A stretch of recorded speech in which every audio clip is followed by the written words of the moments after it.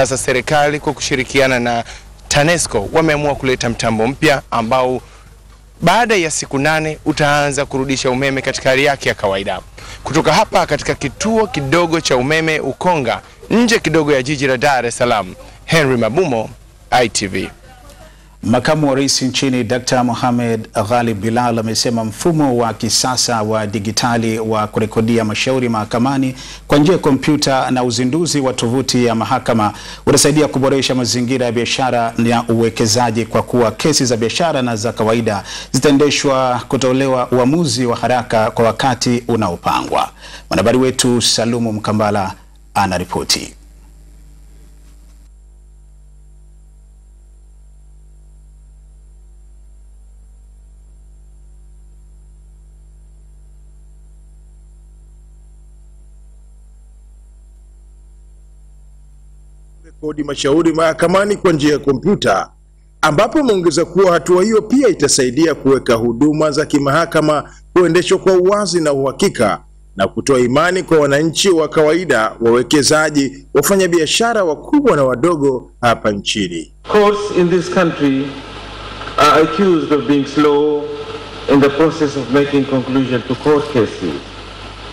However, it is in the interest of justice, and our Constitution provides that cases that are brought before the courts be finalized and concluded within a reasonable time.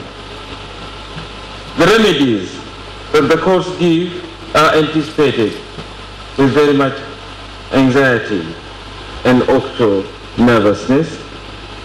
So it is crucial that the law be applied with efficiency.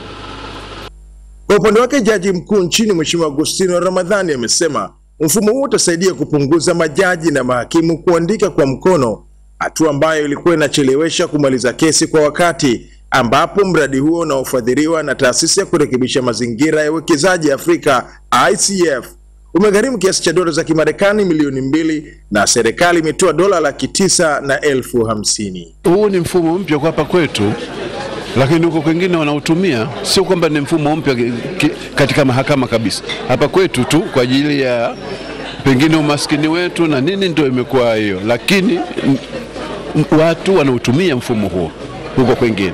Kwa hiyo sasa hapa itakuwa ni kufanya mazoezi tu.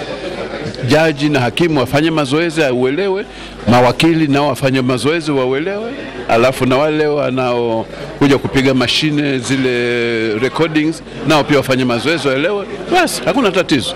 Naye afisa mtendaji mkuu wa kampuni iliyofadhili mradi huo ya ICF Bwana Omar Isa amesema uboreshaji wa mahakama unawezekana kufanyika kwa haraka na kwa ufanisi iwapo serikali itaweka mikakati madhubuti kwa kuishirikisha sekta binafsi.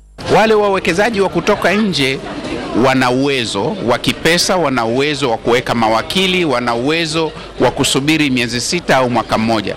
Lakini wafanyabiashara wadogo wadogo, wananchi ambao hawana uwezo kama huo, kama kesi itachukua muda mrefu kusikilizwa, na kama kesi itachukua miaka mpaka hapo hukumu itakapotolewa, ile kampuni inaweza kuwa imekwisha filisika. Umeona?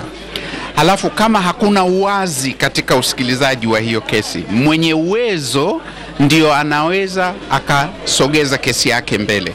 Lakini ikiwa tunafanya kila kitu kwa uwazi, kama mlivyoona hapa, vyombo vyote vipo, unachosema kinaonekana, kinapigwa chapa siku hiyo hiyo, hamna mtu atakayeenda kubadilisha ushahidi. Mkusanyiko huu ni ishara wazi kwamba ule mfumo wa digitali ndio umezinduliwa rasmi katika mahakama kuu katika uendeshaji wa mashauri, na ambao imedaiwa kwamba utasaidia kuendesha mashauri haya kwa haraka na kutoa haki kwa wakati. Kutoka hapa eneo la mahakama kuu Dar es Salaam, Salumu Mkambala wa